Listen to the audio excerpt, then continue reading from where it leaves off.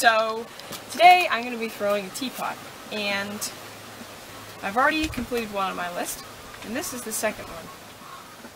That's a 3D, but you can see the general design. It's just going to be straight up and down, and instead of having a spout, it's going to have like a pitcher spout, so it's just going to be the sides of the pot bent, and then it's going to have a flat lid with a little knob and a square rectangular handle. So I'm going to get started throwing my base right now.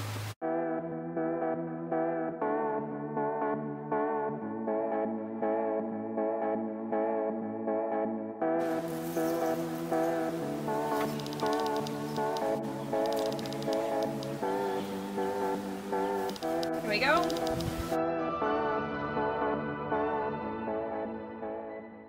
So here's my lid. I'm going to trim it in a second. And then I made my little spout on my teapot right there. I cut this little rest where the lid's going to sit so the water would come out nicely, or the tea would come out nicely.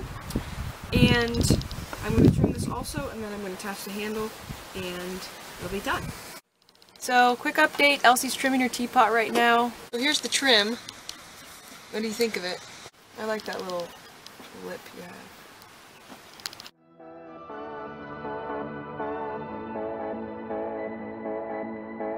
have. So, here is my finished teapot. I don't know if you can see, but that's how the lid sits in there. It's a bit of a deep, like well that the lid sits in, but it fits nicely. And then the spout is just cut into the pot. So now I'm going to let this dry, and then we'll bisque fire it and get on to glazing it. So this teapot I'm going to glaze with this satin oride glaze, which is like a nice blue-green, and it has lighter speckles in it. I'm not going to glaze the base of this. As you can see, it's waxed, so it should keep its good fit. Shouldn't be too big. So I'm going to get glazing.